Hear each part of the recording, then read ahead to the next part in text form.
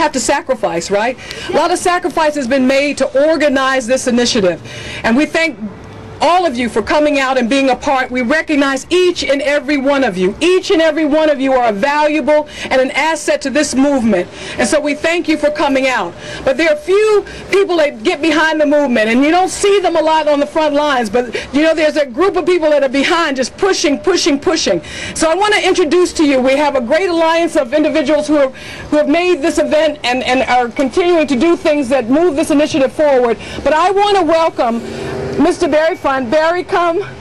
Give him a big round of applause. Enough is enough. That's his slogan in the 27th district. Enough is enough. And when I met this gentleman and I saw that flyer and I said, he's speaking to me. Enough is enough. I'm a mother, wife, grandmother living in Newark, and we know that enough is enough, Barry. And we thank you for your leadership and willing to take us to that place where we can realize some difference in our community. Thank you so much. Barry, give him a round of applause. I'll go this way. Thank you, Yvonne. Is she great?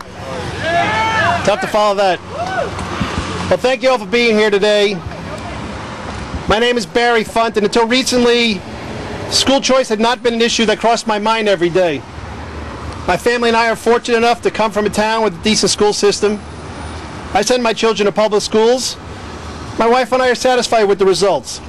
And while I may be satisfied with the results of my local school district, I can no longer ignore that for millions of Americans, this is not the case. Like all of you, I'm a person who tries my best to work hard, feed my family, keep a roof over our heads, and try to make life a little better for my children. For us who believe in the idea that America is a land of opportunity, we can no longer sit on the sidelines knowing that all around this country, especially right here in Newark, people are struggling every day with the knowledge that their children are not getting the education they deserve, so they can take advantage of the opportunities that make this country great. Martin Luther King told us, the ultimate measure of a man is not where he stands in moments of comfort and convenience, but where he stands at times of challenge and controversy. Ladies and gentlemen, I submit to you that this is one of those times. I am moved by the words of our founders, the truth that we have certain God-given rights to equality and liberty, and that the reason we form government is to protect those rights. Those words express a belief that we are each entitled to choose our own destiny, independent of any government might seek to restrain us. But while those words may have spoken of liberty and equality, the people who ran our government instituted policies that contravened these natural rights. While our nation was founded on high-minded ideals that should have been applied universally, the sad reality was that a dual system was permitted to exist. Slavery, marginalization, and other injustices continued for many years. But the words still had power. And over the decades since, we have corrected many injustices in our laws, brought people struggling near the fringes of our society into the mainstream, and taken a great many strides as a nation. Still, we have yet to fulfill the promise of those words, and we will not until we end the disparity of education that exists in our inner cities and our poorest communities. We have come to learn that money alone is not the answer. We spend more money in this state per child on education than any other state in the nation. Yet the results in certain areas are nothing less than shameful. The answer, quite simply, is choice. The idea of parental choice is a simple one. Who should decide where your child goes to school? Should it be the government who decides based on where your zip code is? Or should it be the parent who picks the school that's best for your child? Why would anyone want to deny the parents the choice to where to send their children to school? Certainly if the public school in your neighborhood is good, you have the first option to keep your child there, and if you make that choice, nothing will change. But if your neighborhood does not meet the needs of your child, why would anyone want to stop you from offering your child something better?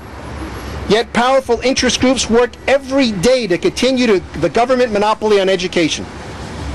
Ladies and gentlemen, there was a time not long ago when our government worked to keep minority families out of good schools. Today, when a politician says that they're working against school choice, what they're really doing is working just as hard as their predecessors to keep minorities locked in bad schools. Parental choice is the defining civil rights issue of our time. To call this a mere education issue is to say Rosa Parks' choice of where to sit on a bus was a mere transportation issue. It is a civil rights issue because our government is denying parents basic rights to choose what is best for their children. We can no longer stay neutral in this struggle. This is the classic David versus Goliath struggle. The Goliath are the unions, the special interests, and the government interests that are fighting for the status quo. The David are the children who are being left behind. They have no lobbying group. They don't contribute to political campaigns.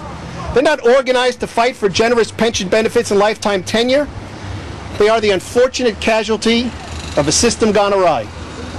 History buffs out there know that today, July 2nd, marks the actual day the Declaration of Independence was signed. Let today also mark a new Declaration of Independence. We need to declare our independence from the government-run monopoly on education, which does not address the needs of all of our citizens. On the dais and out here around us are people from different political parties, different ethnic backgrounds, different religious beliefs.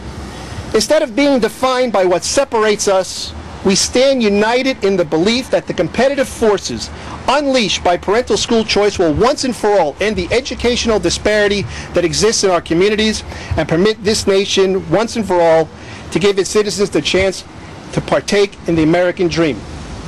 Thank you.